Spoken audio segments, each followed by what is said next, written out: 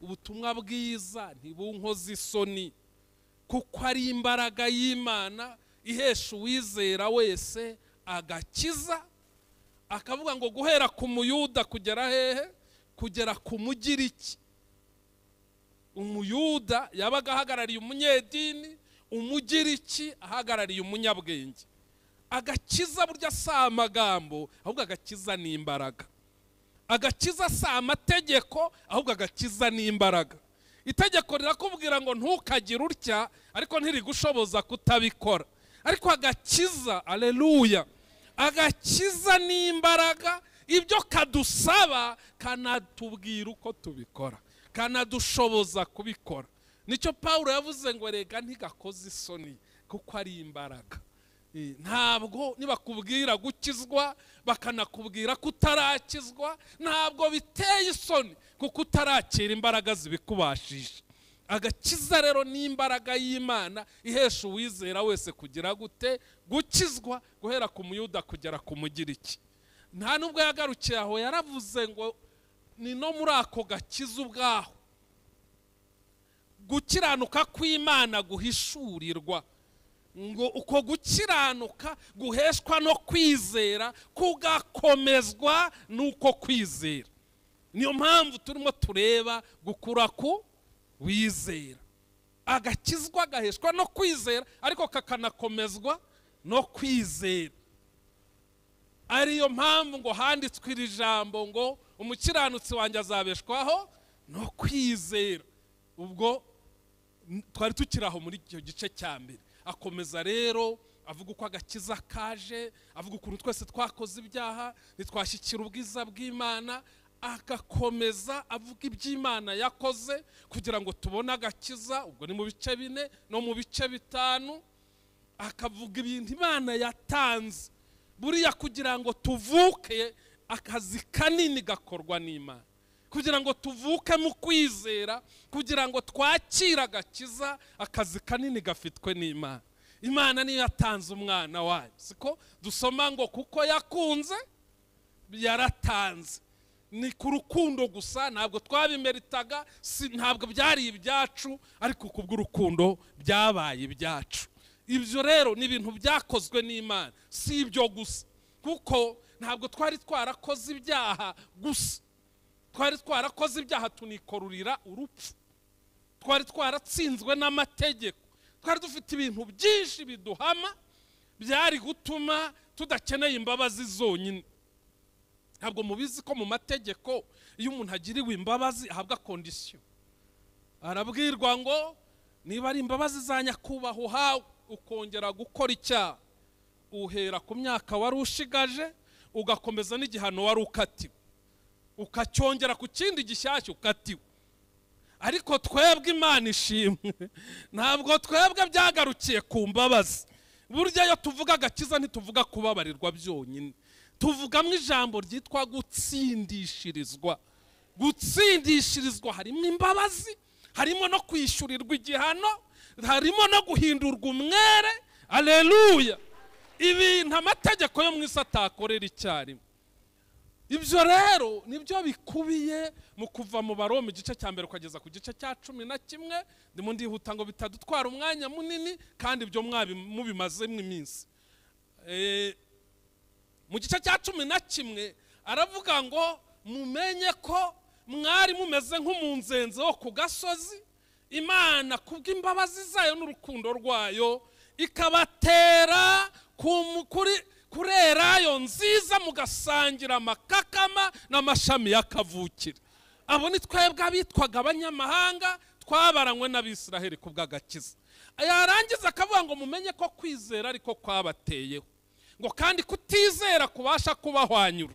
Ngubwo amashami y'akavukire yahwanyuwe, mwebwe mwari mumeze nk'umunzenze, mwitonde kurushaho guhwanyurwa kwanyu kwa koroha. Niyo mpamvu tugiye kwiga gukura mu kwizera, kugira ngo tudahwanyurwa kandi twaragiriwe ubuntu, twaratoraguwe iyo kure, Imana ikatwigeza hafi. Imana ibampera umugisha niba kugezaho mubyumvise.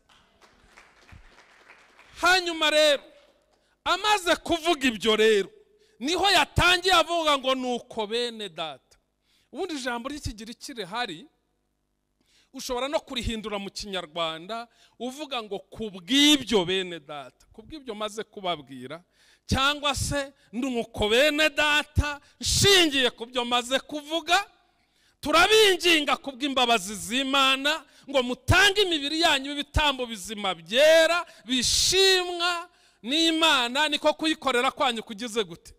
Gukwiriye. Kubw'ibyo, kubw'imbabazi twagiriwe, kubw'ubuntu Imana yatugiriye, kubw'ineza y'Imana, kubwa biriya bintu byose yakoze, iratwinginga ngo mutange imibiri yanyu b'ibitambo bizima byera bishimwa n'Imana. Ndimo ndatinda kuhava ku mpamvu utumvise aka kantu kugira ngo wumve ibikurikiyeho biragoye. Iyo mbabwira nkajya mu kigiriki ntabwo ari ukubiratira ko nize teoloji, ahubwo ni impamvu yo kugira ngo mwumve neza, kuko nirwo rurimi original ibi bintu byanditswemo. Noneho mu kigiriki iyo usomye ibice 11 byose by'Abaroma harimo imvugo itegeka inshuro 13 zonyine, kubera ko akazi gakorwaho muri ibyo bice nikatureba karebaga Imana. Hazamwe imvugo y'integeko rero byo mu kinyarwanda bita integeko cyangwa imperatif, iza inshuro 13 mu bice 11 byose. Ariko iyo bigeze muri iki gice cya 12 imperatif iza inshuro 13 mu gice kimwe cyonyine. Ubwo murumva ko bihinduye isura. Ibyo twakorerwaga mbere bigomba kubyara noneho ibyo dukora twebwe. Gukura mu kwizera nuko ibyakorekeye muri wowe imbere bigomba kugira icyo bibyara, nawe ukagira icyo uvamo. Ntabwo ari ukuvuka gusa, ahubwo ugomba kuvuka hari icyo uje kumara. Aho mwanyumvise noneho turi kumwe. Iyo mpamvu narinze kujya guhera mu kigiriki ni ukugira ngo mwumve impamvu y'ibintu. Kuko rye dusoma mu rurimi byarahinduwe tugasanga byagabanije ubukana. Ariko ndagira ngo mbabwire bene data, iki gice cya 12 kiduha inshingano ikomeye. Uyu munsi rero nashatse kubabwira ngo twe kuba nka wa mugaragu Yesu yavuze. Hari umugaragu Yesu yavuze ngo wari urimo shebuja umwenda munini cyane, akagira undi mugaragu umurimo makeya. Ngo noneho wa mugaragu wari ubereyemo shebuja menshi ngo ajya gutakambira shebuja, ngo aramubwira ati wambabariye ko mbona niyo wangurana n'abana ubwishyu bwawe butazaboneka, cyangwa se mbwira akazi nzakora kugeza igihe nkwishyuriye.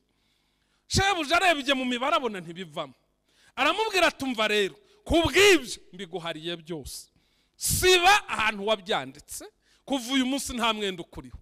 Hanyuma ngo ageze hanze akubitana na wa wundi umurimo makeya, ngo aramubwira ati wambabariye ko mbona ibintu bigoye, ko mbona nubwo napagasa ntazabona icyo nkwishyura, wambabariye koko. Undi ngo aravuga ati bagufunge kugeza igihe uzishyurira uyu mwenda wose. Kandi avuye mu nzu agize ate? Wababariwe. Twarababariwe rero. Pawulo arimo aravuga ngo kubw'izo mbabazi mwagiriwe nimutange imibiri yanyu ibitambo bizima byera bishimwa n'Imana. Ni ukuvuga ngo imbabazi twagiriwe, Imana yakoresheje ibisubizo byinshi kugira ngo icungure umuntu, ariko finali iza kuba kutugirira imbabazi, ubuntu, ibishyira mu buntu, kuko ibindi bisubizo byose ntacyo byatanze. Yakoresheje amategeko, ikoresha ubundi buryo, byose ntibyafata. Ibonye bidafashe itugirira ubuntu, ibiduhera ubusa. Ubuntu si ubusa, ubuntu bwahenze Imana. Umuntu nimukabwitiranye n'ubusa. Ubuntu ni igiciro gikomeye, ariko kitansabye kugira icyo nsohora agiye. Imana nubwo yabimpereye ubuntu, ariko yo byarayihenze. Twebwe rero twe kuba nk'uyu mugaragu wagiriwe imbabazi ntamenya agaciro k'imbabazi. Twebwe kubw'imbabazi z'Imana nidutange imibiri yacu ibitambo bizima byera bishimwa n'Imana, niko kuyikorera kwacu gukwiriye. Icyo gihe tuba twinjiye mu kindi gice cya kabiri. Icya mbere nababwiye ngo nicyo gutsindishirizwa, cya kindi Imana ifitemo akazi kenshi. Ariko mu gice cya kabiri noneho tuba twinjiyemo muri bariya Baroma 12, tuba twinjiye mu gice cyitwa sanctification cyangwa sanctification.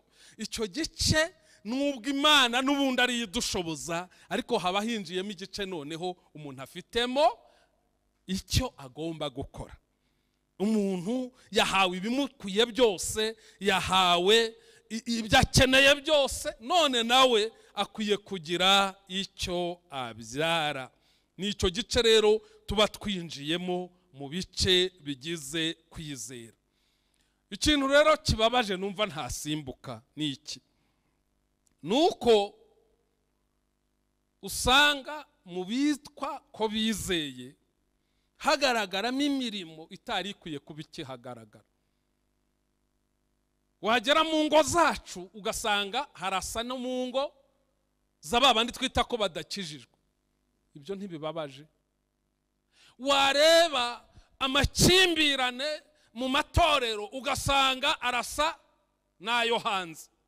Ibyo rero biteye umubabaro, birimo biratuma abantu bashidikanya ku gakiza, bakagira ngo kwizera Imana ntibibaho. Ariko kwizera kurahari, urufatiro rw'Imana ruracyahagaze, kandi rwanditsweho ngo Uwiteka azabe, kandi uvuga izina ry'Uwiteka ave mu bidatunganye. Nubwo bimeze bityo, ndagira ngo mbatangarize ko urufatiro rw'Imana rugihagaze, kandi abakijijwe baracyahari, ahubwo bwoko ntibazashiraho. Niko ijambo ry'Imana ritubwira. Hanyuma rero nashatse kubabwira uyu munsi ku mfunguzo zigera kuri 4 zifasha umuntu wizeye gukura mu kwizera. Mwanyumvise? Imfunguzo 4 zifasha umuntu wizeye gukura mu kwizera. Urufunguzo rwa mbere rero, turacyagendera kuri rya jambo nababwiye ngo turareba ijambo kurindi muri rya jambo twasomye. Bene data turabinginga kubw'imbabazi z'Imana. Ubwo ni rwo rufunguzo rwa mbere, ni uburyo bunoze bwo kwishimira imbabazi z'Imana. Uburyo bunoze bwo kwishimira imbabazi z'Imana. Buriya ubuzima dukwiye kubaho ni ubuzima buramya uwatugiriye ubu buntu duhagazemo. Ntabwo kuramya ari ukuba dufite worship team yari ihagaze aha ngaha, oya. Ahubwo kuramya ni ubuzima bwacu bwa buri munsi. Niryo sengesho riruta yandi. Haleluya. Dukwiye kubaho ubuzima buhora buvuga ngo ni kubwawe, ni kubw'ubuntu bwawe. Kuraha ni kubw'ubuntu bw'Imana. Kuba nitwa pasitoro ni kubw'ubuntu bw'Imana. Kuba nkorera Imana ni kubw'ubuntu. Ntabwo twari dukwiye kuba duhagaze aha ngaha. Kera twebwe abanyamahanga ntabwo twari twemerewe kuvuga Imana mu izina. Nimusoma Yesaya muzasanga tutari twemerewe kuvuga Imana mu izina. Ntabwo byari byemewe. Abantu bajya bavuga ngo ni abagore gusa, oya, ntabwo ariko bimeze. Nimusoma Yesaya 56 uzasanga havuga ngo namwe nkone ngiye kubaha umugisha ubarutira kubyara 7. Izo nkone zari bandi, ntibari abanyamahanga bikonesheje kugira ngo babashe kuvuga Elohimu mu izina. Bari abanyamahanga kugira ngo atazakora ku mukobwa w'Umwisiraheli-kazi. Byasabaga kugira ngo bakwemerere kuvuga Imana gusa, baguhinduraga inkoni. Ubwo ni ubuzima abanyamahanga twabayemo. Niyo mpamvu iyo Pawulo agiye kwandikira Abefeso avuga ngo mwibuke ko namwe kera mwari mupfuye muzize ibyaha n'ibicumuro byanyu, arabakurura arabazana. Haleluya. Ngo abahindura abazima. Arangije aravuga ngo no hagati yacu n'Abisiraheli ngo hari igisika kigira gute, kitugabanya, ngo nacyagikura, ngo agikuzaho umusaraba, ngo natwe duhabwa kwegera. Hari ibintu byatubuzaga, hari amabariyeri akomeye yatubuzaga, ariko Imana ishimwe uyu munsi turegera, kuko Imana yatugiriye ubwo buntu. Iri jambo rero ryatubwiye ngo bene data turabinginga kubw'imbabazi z'Imana. Niba mwaramenya agaciro k'imbabazi z'Imana, noneho nimugire icyo mukora. Dukwiye kubaho ubuzima buhora burokonesa imbabazi twagiriwe, buhora buvuga ngo burya imbabazi z'Imana nizo zimpaye kuba ibi n'ibi, aho kugira ngo ndirate kuba iki n'iki, ahubwo nirate imbabazi z'Imana. Imana ishimwe cyane. Akaga rero, ntabwo akenshi tuzi ko tubeshejweho n'imbabazi, tugira ngo tubeshejweho n'ibyo twakoze, ndetse ugasanga haje ubutumwa bwo kugura n'Imana, ndaguha iki nawe umpa iki, uragitanga wari warapfuye. No kuba uriho gusa ni imbabazi z'Imana. Ntacyo dufite twaha Imana, n'igitambo cyacu nticyari gikwiye kwemerwa, ariko Imana ishimwe ko Kristo yahaduhagarariye, twanakiza na kitemewe akavuga ngo namennye amaraso nacyo cyemere. Kubw'imbabazi z'Imana turabinginga ngo mumenye agaciro k'imbabazi mwagiriwe. Ibyo mukora byose nimubikore nk'abantu bashingiye ku mbabazi. Imbabazi z'Imana nizibabera ishingiro. Amasengesho musenga nimuyasenge nk'abantu bashingiye ku mbabazi z'Imana. Kubw'imbabazi z'Imana turabinginga. Iki ni ikintu gikomeye numva nabuze uko nsobanura. Abisiraheli Imana yabagiriye ubuntu.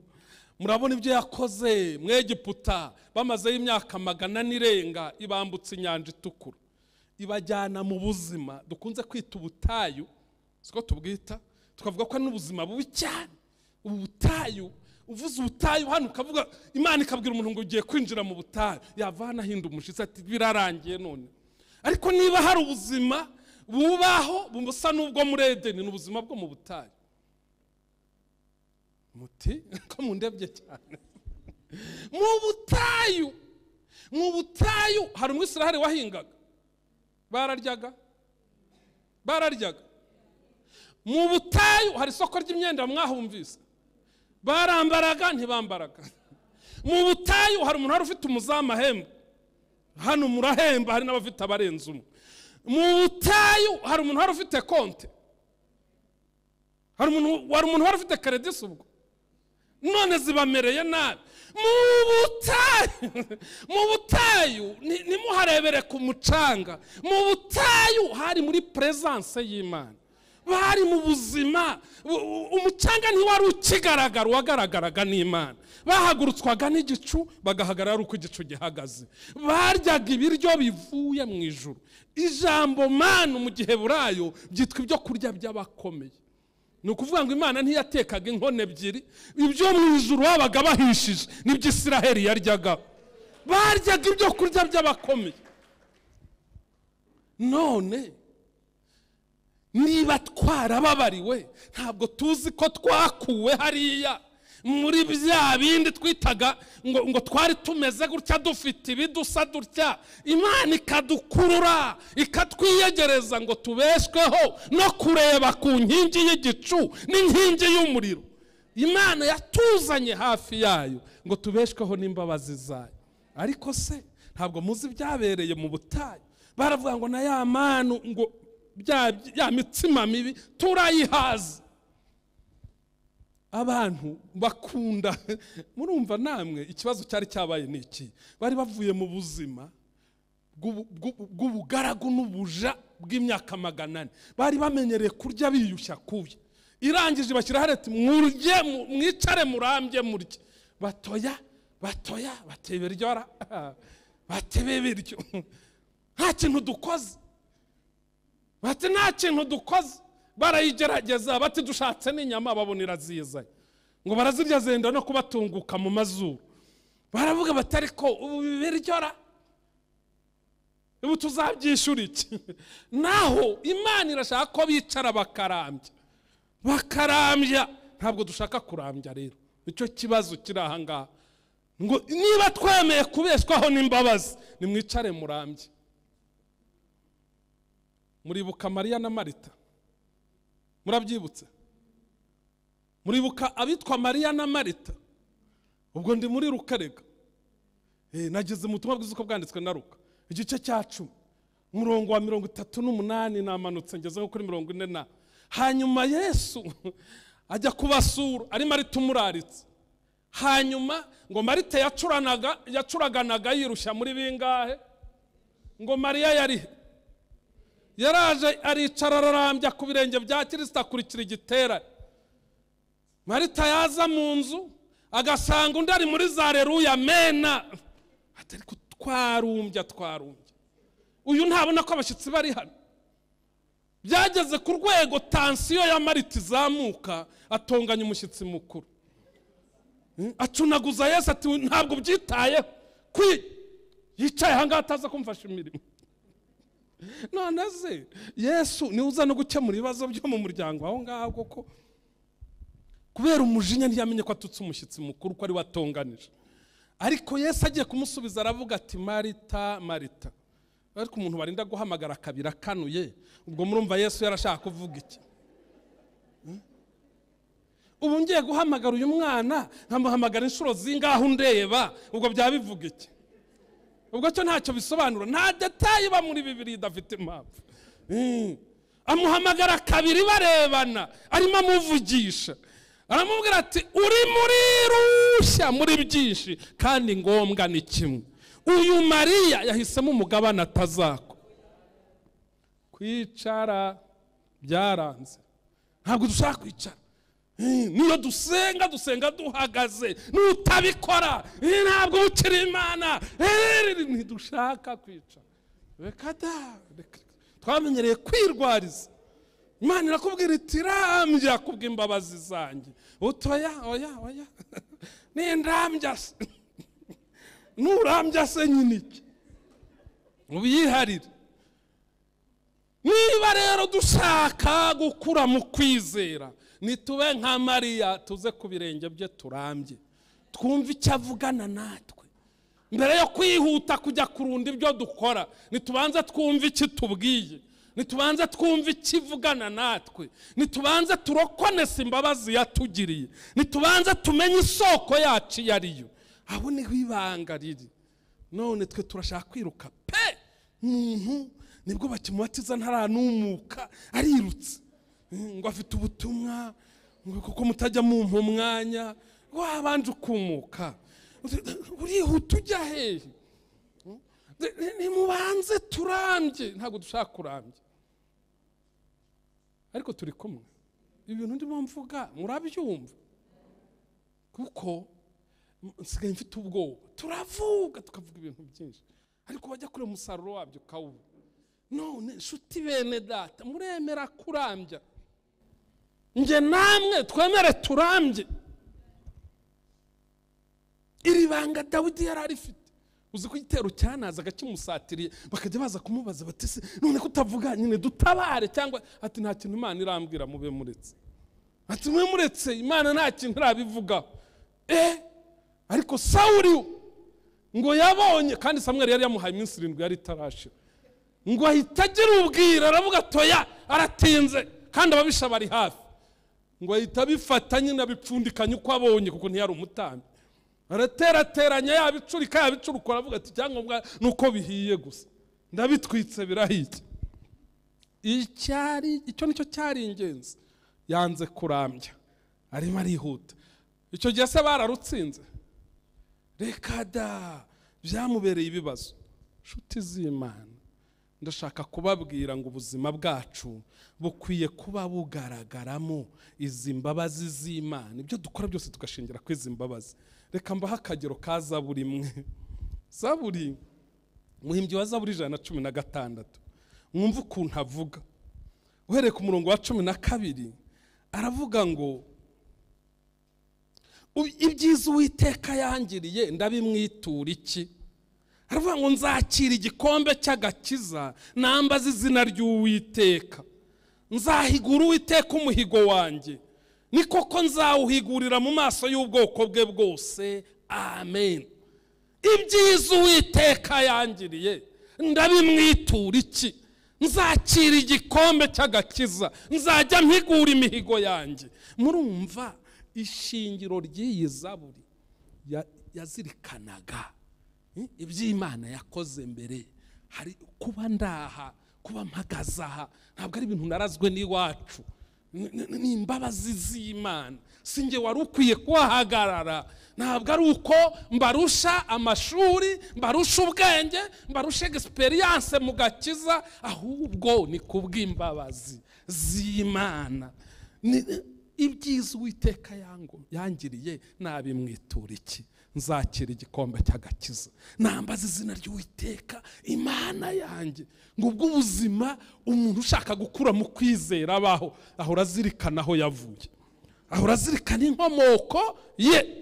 Nicyo gituma Yesu umunsi umwe abwira abantu, igihe Mariya yari ajyanye umukondo w'amavuta w'umumena ku birenge, yababwiye ngo iki? Yarababwiye ngo yababariwe byinshi, niyo mpamvu akunda cyane. Iyo wazirikanye imbabazi ukunda cyane. Impamvu abantu badakunda Imana ntibarimo bazirikana imbabazi zayo. Impamvu abantu barimo basubira mu byaha uko babonye, ntabwo bazirikana imbabazi zayo, ntabwo bazirikana ubuntu bagiriwe. Imana idufashe tugire iyi spirit yo kuzirikana aho twavuye, kuzirikana izi mbabazi Imana yatugiriye. Muri make ubuzima bw'umukristo nagombye cyangwa bw'uwizera nagombye kuburezima muri ibi bibazo. Wagombye kwibaza uriwe ndinde, ukavuga uti ndi umwana w'Imana kandi imbaraga zose z'Imana zikorera muri jye. Ndi umwana w'Imana, ntabwo nkiri wa wundi nahoze ndiwe. Icyabingize ni igiki? Ugahora uzirikana ibyo, bikagutera guhora uramya Imana uko bukeye nuko bwije. Ndinde. Nimusoma mu gatabo k'umugenzi, ubu abantu benshi ntibakigasoma, ab'iki gihe ntibagasoma, twe twaragasoma tugikizwa, karadufashije cyane. Muzajya musanga ahantu umukristo yinjiraga hose baramubazaga ngo urinde, urava he, ukajya he? Ibyo bibazo ntibizajya bibura. Nimugasoma muzajya musanga bigaruka, ariko ntutegereze ko babikubaza, jya ubyibaza buri munsi. Ujye wibaza ngo ndinde, ujye umenya ko uri umwana w'Imana, utakiri wa wundi wa kera. N'abakureba bakubonemo ko wahindutse umwana w'Imana, utakiri wa wundi wa kera. Kutibaza iki kibazo biri mu bituma twibeshya muri uru rugendo. Icya kabiri, ujye wibaza ngo mbahe. Uri umuntu utakiba hahandi wabaga, uri munsi y'imbaraga z'Imana, uri mu bwami bw'Imana, ntukiri hahandi wahoze. Uzi ko abantu kubera kutamenya aho bari bicara bahinda umushyitsi. Umusore banyura hanuka uvuye ku nzu atahuye, ati birarangiye, ibi twabisize cyagiye tugiterekera tukibandwa, ubu surikanga umusore banyuze ugize impanuka.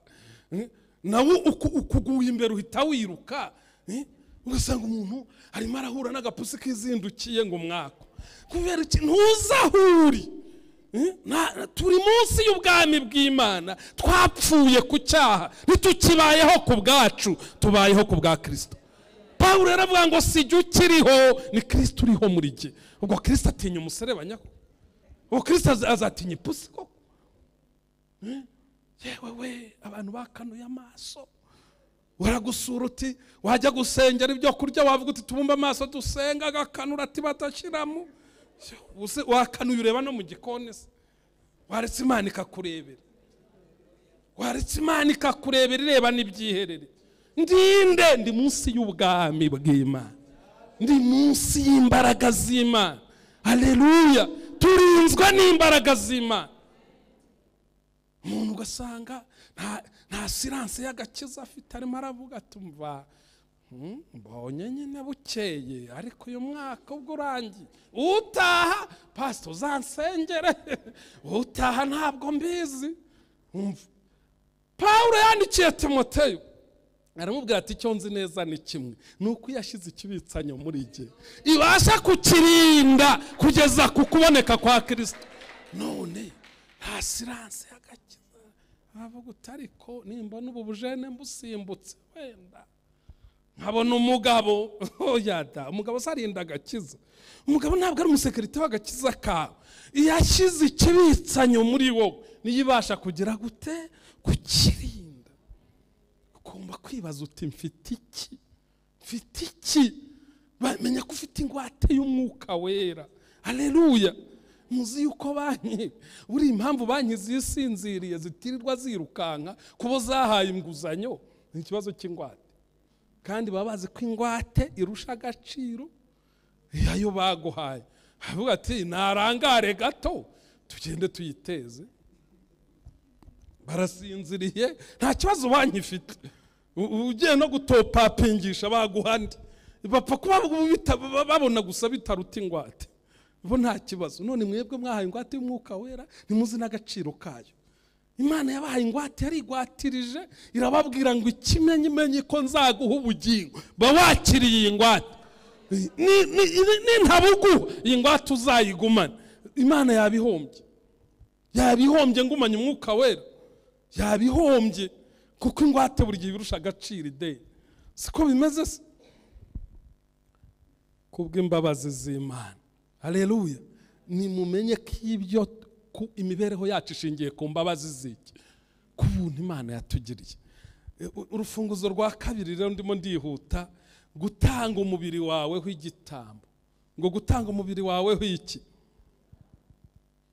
Mu gihe abatarakizwa bonone imibiri yabo, niko ijambo ry'Imana ritubwira hariya mu Baroma mu gice cya 1 umurongo wa 24.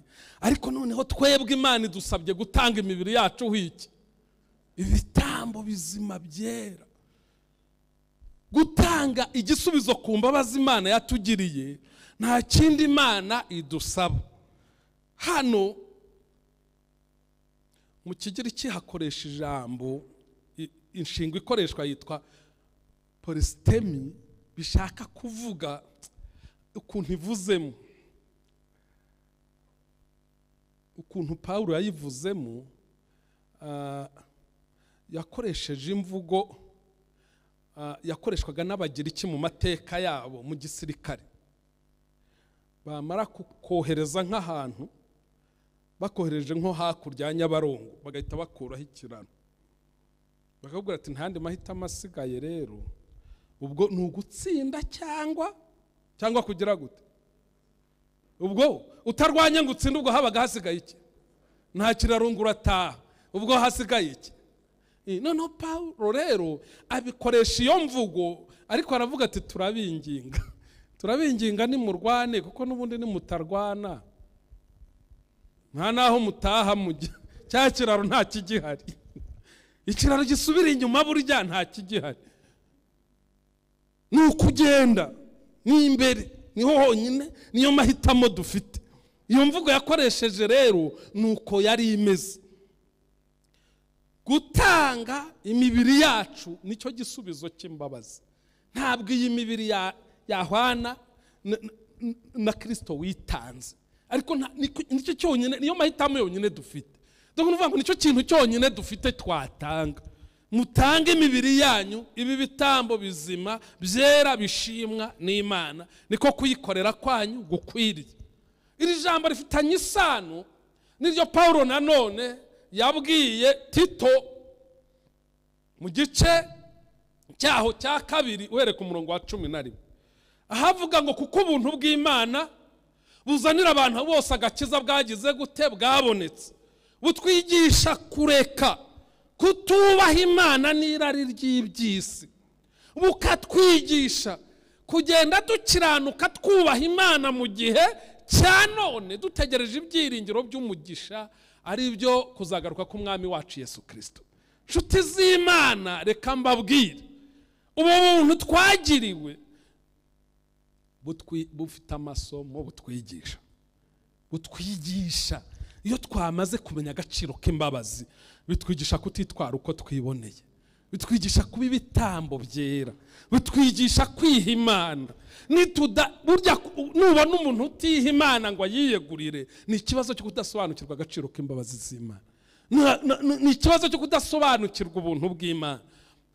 Ubu hariho inyigisho ivuga ngo kubera ubuntu dukora ibyo twishakiye, kuko ubuntu buzanira abantu bose agakiza bwabonetse, butwigisha kureka kutubaha Imana n'irari ry'ibyisi, bukatwigisha kugenda dukiranuka. Nta kintu Imana yabonye cyakwigisha umuntu gukiranuka nk'ubuntu bwayo.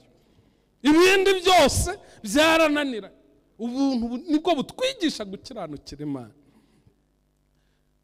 Ndagira ngo mbabwire ngo nitudatanga imibiri yacu ngo ibi bitambo, tuzaba turimo tubwira Imana ngo bya bindi wakoze ntacyo byatumariye. Tuzaba tubaye nka wa mugaragu nahereyeho mbabwiye, bagirira imbabazi ntamenye kuzigirira abandi. Dukwiye rero gutanga imibiri yacu ikaba ibitambo bizima kandi byera. Kera iyo Imana ivuze ngo ikintu kera, iyo musomye muri Bibiliya ngo ikintu kera, mwumva ari ibara. Kwera Bibiliya ivuga mu magambo magufi ni ugukurwa mu bandi ugashyirwa kwawe ku mpamvu, urobanuriwe impamvu. Iyo bavugaga ngo igitambo, bavuga ngo inka cyangwa se intama yerejwe Uwiteka, byabaga bivuga ngo yakuwe mu mukumbi w'izindi ntama ishyirwa ukwayo kugira ngo izatambirwe Imana. Icyo rero Pawulo atubwira ahangaha, kera batangaga itungo ripfuye, none twebwe turasabwa gutanga imibiri yacu idapfuye. Ni ukuvuga ngo dukwiye kuva mu bandi tukamenya ko turi abantu barobanuriwe Imana. Ntidukwiye kuba rusange, ntabwo turi rubanda rwitwara uko rwiboneye, turi abantu berejwe Uwiteka, izina ry'Imana rishimwe. Ntabwo dukwiye gusa n'isi, ntabwo dukwiye kugenda uko abandi bagenda, ahubwo ukwiye kumenya ngo mubiri wanjye ndagutegeka ku mpamvu z'uko narobanuwe, ngo mbe igitambo kizima cyera gishimwa. Gishimwa, ijambo gishimwa cyo nashatse kwiyambaza andi magambo kugira ngo mubyumve neza. Mu bitambo, ayo magambo turimo dukoresha ni amagambo yakoreshwaga mu butambyi. Igitambo cyagombaga kuba ari kera, kidafite inenge igaragara inyuma. Icya kabiri, cyagombaga kuba gigize gute? Gishimwa. Kigashimwa nande? Kigashimwa n'ugihabwa ari w'Imana. Muribuka Kayini na Abeli bagenda, icya Kayini ntigishimwe, icya Abeli kikagira gute? Ninjya kubisobanura wenda birantwara umwanya, ariko reka mbivuge muri make. Ubundi buriya Bibiliya ntihita bivuga, abantu benshi ntibahita babibona, ariko Kayini na Abeli bari impanga. Ubwa mbere mubyumvise, burya bari impanga. Noneho Kayini niwe wari gakuru. Akivuka iwabo barishima cyane, bashima Kayini, baravuga ngo Imana itwongeye, iduhaye undi muntu, barishima. Abeli avutse baravuga ngo empty, rien, nta kintu kimurimo. Noneho ni ukuvuga ngo Kayini na Abeli bitubwira iby'abantu, ibishimwa n'abantu sibyo bishimwa n'iki? N'Imana. Nihurizo ritubwira ngo rega burya iby'abantu bashima, iby'abantu baha amashyi, iby'abantu ba presiya sibyo Imana ya presiya. Hanyuma rero ngo bajye gutamba, Kayini nyine agenda muri ya confidence, ari icyo ari cyo, twungutse umuntu, ngo niwe muntu nyine, agenda ajyanye igitambo muri za confidence zose. Agitambye bigenda bite? Ikiragawe. Abeli agenda ari empty, nta muntu n'umwe umuha agaciro. Aravuga ati n'ubundi no kuba ngihumeka ni wowe, no kuba mbashije kubona icyo ntamba ni ubuntu bwawe, kuko kuva nkivuka n'ababyeyi bavuze ko ntacyo ndicyo. None kuba unyemeye ukaba unanyemerera kuzana igitambo, ubishimirwe. Ngo ashyireho igitambo, Imana iravuga ati dore igitambo ahubwo, dore igitambo ahubwo. Kubw'imbabazi z'Imana nimutanga imibiri yanyu, ibi bitambo bizima bigira gute? Byera kandi bigira gute? Bishimwa. Mbere yuko igitambo cyawe gishimwa, banza umenye aho ukomoka. Abeli yarazi ko nta cyari cy'imbere y'amaso y'abantu, n'imbere y'Imana. Niba abantu batamwemera, yumvaga imbere y'Imana aho bikabije, ariko mu gutamba igitambo nicyo cyemewe. Murumva Abeli na Kayini nari kubasimbuka se? Murumva byo bitarimo bidufasha kumvira ijambo n'impamvu yaryo. Noneho rero Zaburi ya 51 hazamwe ibitambo bishimwe. aho ngaho Dawidi niwe wayiririmbye, yaravuze ngo ibitambo Imana ishima ni umutima umenetse ugize gute, umenetse ushenjaguwe, ngo Mana ntuzawusuzugura. Gukora rero ibivuye ku mutima atari ugukorera ijisho nibyo bituma dutanga ibitambo bigira gute, bishimwa. Gukora ibivuye ku mutima atari ugukorera iki, jisho. Nanone wasoma Abakorinto ba 2:5-9, haratubwira ngo nicyo gituma tugira umwete wo kumunezeza iyo turi iwacu mu mubiri cyangwa tudahari. Ahangaha nanone ubwo hatubwira iki, ko gukora ugamije kunezeza Imana atari ukunezeza abantu ari byo bituma igitambo kigira gute, gishimwa. Gukora ugamije kunezeza Imana utagamije kunezeza abantu. Nababwiye ngo kuri gishimwa nashatse kuhatinda. Ikindi mu Befeso 5:2 haratubwira ngo kandi mugendere mu rukundo nkuko Kristo yadukunze akatwitangira, kubitura n'igitambo cy'Imana n'umubabwa ugira gute, uhumura neza. Ni ukuvuga ngo kugira ngo igitambo gishimwe nkuko bamaze kubitubwira hano mu kanya, ni ugukorana iki, urukundo. Y'ibintu dukora byabuze mu rukundo, igitambo kiba kibuzeho ririya jambo ngo gishimwe, kuko ibitambo byose ntibishimwa. Ubwo rero udakoranye urukundo watamba nk'icya Kayini. Abefeso 4:28 naho aratubwira ngo uwibaga ntakongere kwiba, ahubwo akora imirimo akoresheje amaboko ibyiza kugira ngo abone ibyo gufasha umukene. Mu yandi magambo, kudakurikiza kamere ahubwo tugakurikiza icyiza tuyobowe n'Umwuka, nibyo bituma dutamba igitambo kigira gute, gishimwa. Nje kuri aya magambo kugira ngo mbumvishe ijambo gishimwa icyo Paulo yashaka kuvuga. Ni ukubanza kureba igitambo giturutse mu mutima. Mu mutima niho hashimwa mbere yuko ubunini n'uburemere n'ibiro by'igitambo bishimwa. Icya kabiri ni ukubanza kureba niba ibyo nkora ndimo mbikorana iki, urukundo. Niba ntirimo mbikorana ubukundo, byamaze kuzamba, ntabwo gushimwa biri bukundi. Icya gatatu, ngomba kureba motivation, impamvu intera gutamba igitambo ni ukunezeza abantu cyangwa ni ukunezeza Imana. Umuntu ashobora kuza hano akaramya neza ariko arimo ashaka amashyi y'abantu. Ubwo rero icyo ni cyiza kuba igitambo kigira gute, gishimwa. Reka nihute, iminota yacu iba yiruka. Hanyuma rero gutanga umubiri nk'igitambo kizima cyera gishimwa n'Imana bidusaba kuba umuntu yamaze kuzuza ibi bintu byose maze kubabwira. Nibyo byonyine bishobora gutuma utamba igitambo kizima cyera gishimwa n'Imana. Ni gute rero twatamba imibiri yacu ngo ibi bitambo? Cyambere ni ukubaho ubuzima buhora buramya Imana. Ibi iyo mbivuga mbura ibisobanuro nk'abantu, kuko twamaze kumva ko kuramya rwose ari indirimbo igenda buhoro, ari kuramya twabihinduye ibintu.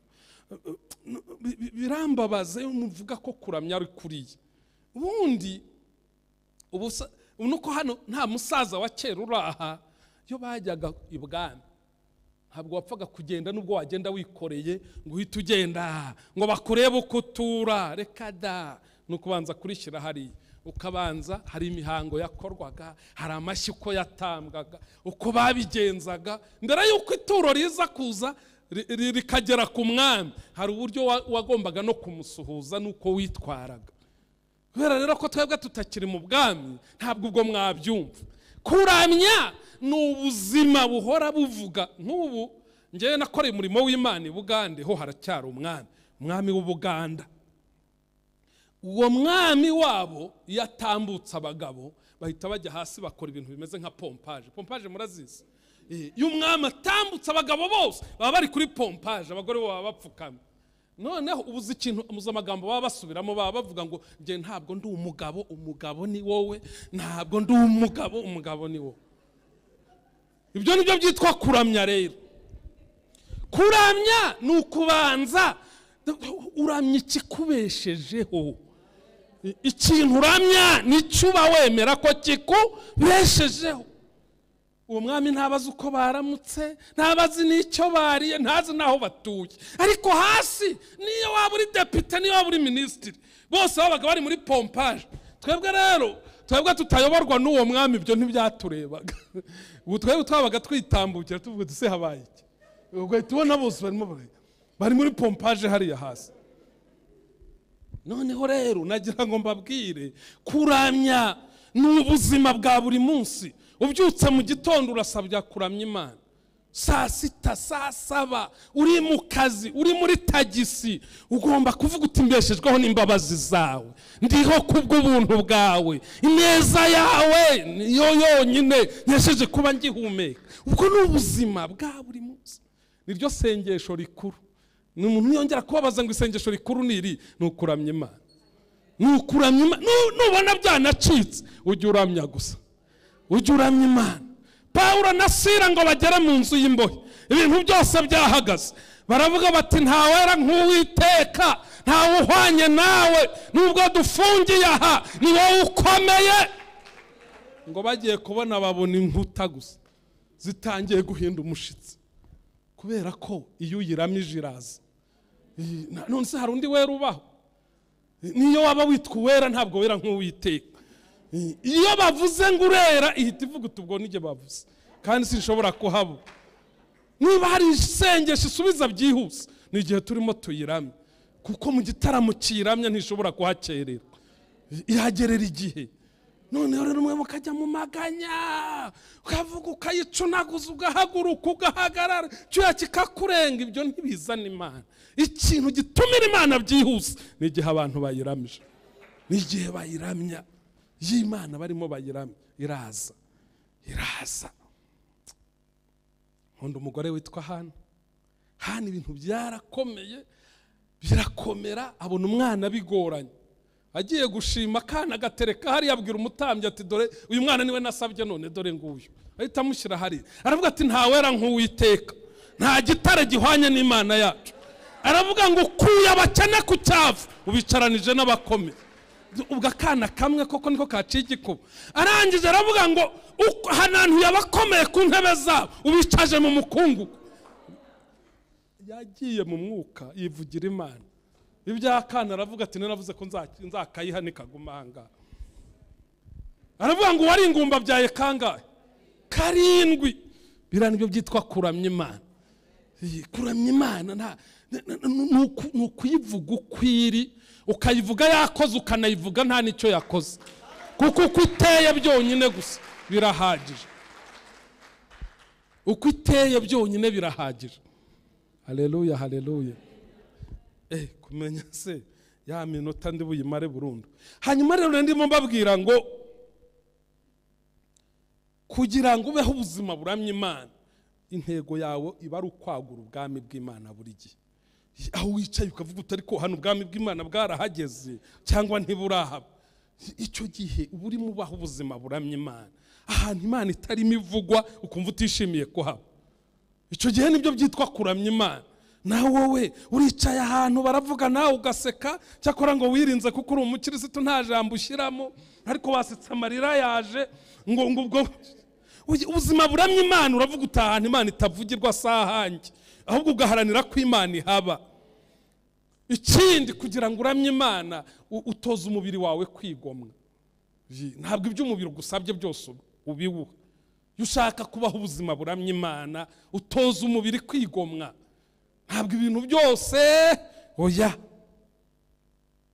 Ijambo rero rindi rwa rufunguzo rundi rwa 3 ni ukutishushanya n'abiki gihe. Ahangaha ndashaka kuhavuga muri makeya, nariko babwira uko bisobanura naho bikomoka, ariko icyo nashatse kubabwira hano nga kutishushanya n'abiki gihe, hariya haba inshinga yitwa sushematizo mu Kigiriki, ivuga gusa n'ikintu kandi ntunabecyo, ukajya kwigira nkacyo kandi utari cyo. Nkuko ushobora kubona ifoto yanjye ukambona nseka ukagira ngo mpora nseka, ntabwo urumva kwishushanya ni ukwigira ikintu kandi utari cyo neza. Hanyuma rero aravuga ngo ntimwishushanye n'ab'iki gihe. Ese iki gihe nanone uko kivugwa mu Kigiriki, iki gihe cyangwa se by'iki gihe ni icyo bakunze kwita world view, uko isi ibona ibintu. Buri imyumvire y'isi ifite uko iteye n'imyumvire y'Imana ifite uko iteye. Twebwe abakijijwe rero ntitugenda ku myumvire y'isi, ntitunishushanya nayo, tugendera mu myumvire yande y'Imana. Ibyo bigizwe n'ibitekerezo, bigizwe na siyanse, bigizwe n'imico, bigizwe n'urukomatane rw'ibintu byinshi. Iyo tuvuze world view, ibyo byose birimo n'imico karande iby'isi ishyize imbere. Twebwe si iby'Imana ishyize imbere, ni ibintu bibiri bitandukanye. Ntimukishushanye rero n'ab'iki gihe, ahubwo muhinduke rwose mugize imitima mishya. Twihuse rero, imfunguzo enye zizadufasha gukura mu kwizera ni ukumenya ko tubayeho ubuzima buvuga ngo kubw'imbabazi z'Imana, tukamenya ko imibiri yacu itambwe ikaba ibitambo bigize gute, bizima, byera, bishimwa, kuko niko gukorera Imana yacu gukwiriye. Ntabwo Imana iguhamagaye ngo uze wakira imigisha yayo gusa utazagira icyo ubyara. Imana iguhamagaye kubera impamvu. Kuba uri hano si impanuka, ni umugambi w'Imana iguhamagaye kubera impamvu. Igukeneyeho igitambo kiyinyura, ngo muri amaronko y'Imana, niko Petero yanditse ngo mwebwe muri ubwoko Imana yatoranije ishyanga ryera, abantu Imana yaronse kugira ngo mugire mute, mwamamaze ishimwe, muramye yabagize gute, yabahamagaye. Turi abantu Imana yironkeye, idushoraho byinshi, idushoraho menshi, ngo twamamaze ishimwe ryagize gute, ryaduhamagaye. Kandi tubi ibitambo bizima, byera, biyishima, niko kwikorera kwacu gukwiriye. Ikindi ni uguhindurwa tukagira umutima mushya, tukagira umutima mushya. Imana ntishaka ko tuba babandi twari cyagiye. Kandi burya iyo umuntu yagize umutima mushya n'umubiri ubigitambo. Burya imbaraga zo mu mutima zinahindura n'iby'inyuma. Reka mbabwire bene data, ibiriya byose Imana yakoze mu bice 11 yabikoreye mu mutima. Inyuma rero bikwiye kuhatunguka, bakeneye kumenya ko byatungutse. Nicyo Yesu yigishije abigishwa be, arababwira ngo muri umunyu kugira ngo umenye ko umunyu ari umunyu urawutestinga. Siko bimeze se? Ugumye mu ishashi wamenya ko ari umunyu cyangwa ari isukari, ari wa wundi duto cyane ntabwo wamenya ko ari umunyu cyangwa ari isukari, bisaba ko utestinga. Yaravuze ngo kandi ni mu bitabaza, nta wakongeza itabaza ngo ari twikirize. Reka twivugire ibase nimvuga intonga, ubu hano mu mujyi sintonga murayimenyara, ubu benshi intonga ntimuyizi, kandi sinajya gusobanura intonga byantwara umwanya, kwigisha abadotcom intonga byabigoranye. None nta wakongeza itabaza ngo ari twikize izi ndobo wenda, tuvuge mu kinyarwanda cy'iki, nta wakongeza itabaza ngo ari twikirize indobo, ngo ahubwo arishyira ku gitereko cyaryo rikagera gute, rikamurikira abari mu nzu bose. Niba Kristo yaragukongeje, ashaka kujya nahagaragara ibyakorekeye muri wowe imbere, dore nta gakiza metero ihari, ibigomba gutunguka inyuma abantu bakamenya ko wakijijwe. Bitabaye ibyo bashyiraho nka wa wundi wapimaga umuriro mu minsi ishize, none icyo cyuma ntacyo dufite. Kugira ngo rero bamenye ko ukijijwe, kugira ngo muri famiye yawe bamenye ko ukijijwe, kugira ngo umugabo wawe cyangwa umugore wawe bamenye ko ukijijwe, nuko ibyabereye mu mutima bitunguka inyuma. Kubw'imbabazi z'Imana utanga umubiri wawe ukaba igitambo kizima, ukagira umutima mushya uhindutse. Ibyo bizatuma abantu bamenya ko wakijijwe. Impamvu abantu duhindutse ikimenyetso kigirwa impaka, abantu byarabayobeye. Soza, umuntu umwe yigeze kutwigisha duha akagero.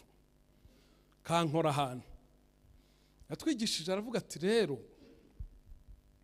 ati abantu barimo bahinga, reka dufate nk'izi mpande ebyiri, bamwe bahingaga hariya, hano hagati hacamo umuhanda, abandi bahinga hano, ariko bahinga bareba hariya n'aba bareba hano. Noneho ngo haca ikinyamaswa kinini ngo cyari gifite amabara abiri, uruhande rumwe cyari umukara, ahandi ari umweru, kiba kibanyuze hagati, kiruka giti abahariya bati icyo kinyamaswa cy'umukara murakibonye, abahano bati icyo kinyamaswa cy'umweru. Guhinga biba birahagaze, bati cyari umukara, abandi bati cyari umweru, abandi bati cyari umukara, kandi bose bavugaga ukuri. Urumva abahingaga hano babonye umweru, abahingaga hariya babona umukara, bose bajya mu mpakarira, ariko hafi yo kurwana. Murabona turinjiji, amaso yacu ntareba n'icyari umukara se, handi bati kuki muduhindura abantu batabona icyari umweru, turakibonye nyine, hasa nitukibonye bati namwe bose impaka ziranirwa kurangira. Ngo kigeze imbere cyabuze inzira, kiragaruka kirongera giti ahari umweru kiba cyashyize umukara, ahari umukara kiba cyahagize umweru. Babandi batoya bati twabarenganyaga cyari umukara, abandi nabandi bati twabarenganyaga cyari umweru, nanone bongera gushaka urwana. Bavuga bati ariko ibi ni ibiki mubona mute? None rero ubingorane dufite muri iki gihe, dufite abantu benshi bameze nk'iki kinyamaswa. Umuntu baratubwira bati reka da, batuyo n'igica, iyo tumubonye tubika n'ibintu, tutise ko ahimbaza mu rusengero. Noneho mu rusengero tuzi ko ari uwacu, iyo nabo bazi ko ari uwabo. Ibintu byabaye impaka zanze kurangira. Ariko umva Pawulo aratubwiye ngo kubw'imbabazi z'Imana nimutange imibiri yanyu ibitambo bizima byera bishimwa, niko kuyikorera kwanyu gukwiriye. Ibindi byose turimo tugerageza tutaratanga ngo tube ibitambo bizima byera bihereye mu mitima yacu, ubuntu twagiriwe, ibyigisho ibihumbi birimo birazimirira aho ngaho kubera ko abantu bananiwe guhinduka ngo bitange, bazirikane imbabazi bagiriwe. Ese nshuti mwene data, turi muri iri teraniro, tugiriwe ubuntu bwo kumva ibi wumva.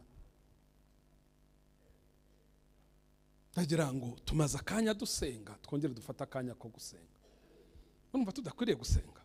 Twumvise aya magambo, murumva tudakwiriye gusenga? Umuntu wese akitekerezaho. Ubu twasengeye ibyifuzo bitandukanye, ariko uyu mwanya tugiye kwisengera. Reka duhindukize amaso umuntu wese yisengera, avuga ati nabaye imbabazi zawe nzihaye gaciro ki? Muhaguruke, muhaguruke, muhaguruke. Ibi ntabwo wabisengera wicaye. Muhaguruke tuzirikane, tuvuge ngo izi mbabazi zawe nazihaye gaciro ki? Ubuzima bwanjye burakuramya, ubuzima bwanjye nubwo ko kuramya cyangwa buramya ibindi bintu, ubuzima bwanjye bufata umwanya munini kuri wowe cyangwa bufata ku bindi bintu. Ubuzima bwanjye buramya wowe Mana yancunguye ikantangira umwana wayo w'ikinege, ikangura ikiguzi kingana kuriya. Mu gusenga mu mwanya tugiye gufata, zirikana urebe niba warabaye igitambo kizima cyera gishimwa n'Imana, kuko niko kuyikorera kwawe gukwiye. Nawe ubaze umutima wawe, uganire nawo, kandi nusanga bitaranatunganye, utarabitunganije, amahirwe dufite nuko Kristo ari hano. Amahirwe dufite nuko mu iteraniro ryacu yavuze ngo azajya bahari, ngo babiri cyangwa batatu nibaterana mu izina rye azajya bahari. Uyu munsi Kristo ashobora gutangira akaguhindura, akaguteza za ntambwe, ugataha ubaye igitambo kizima, ugataha ubaye igitambo cyera.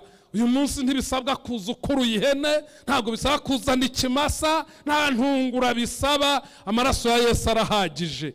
Ese uyu munsi muri iri teraniro wamaze kuganira n'umutima wawe, usanze se twafatanyira isengesho ryo gusaba Imana kuba ibitambo bizima?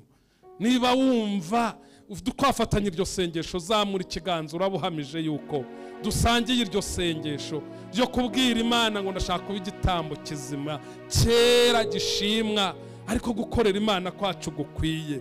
Reka noneho twifatanye dusenge. Uwiteka Imana yacu ishobora byose, mu izina ry'umucunguzi wacu Yesu, turagushimiye kubw'urukundo rwawe. Urukundo rwawe rusumba izuba rugasumba ukwezi, n'ikuzimu rukaba rugerayo. Urukundo rwawe rwaguteye gutanga umwana wawe w'ikinege Yesu Kristo agapfa mu cyimbo cyacu. Turagushimira amaraso yamenetse, turagushimira umusaraba wemeye kujyaho Kristo, turagushimira ko wafashe inzandiko z'imihango zaturegaga ukazihemuza kuzibamba ku musaraba. Turagushimira kuri Igorogota watangaje itangazo rikomeye ukavuga ngo byose birarangiye.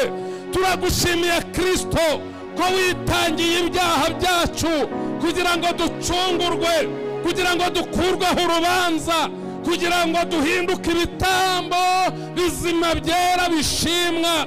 Ariko kugukorera kwacu gukwiye. Nguyu mushiki wacu, nguyu mwene data ahagaze imbere yawe. Iki ni ikimenyetso cyo kwicisha bugufi mu byo twaje gusengera.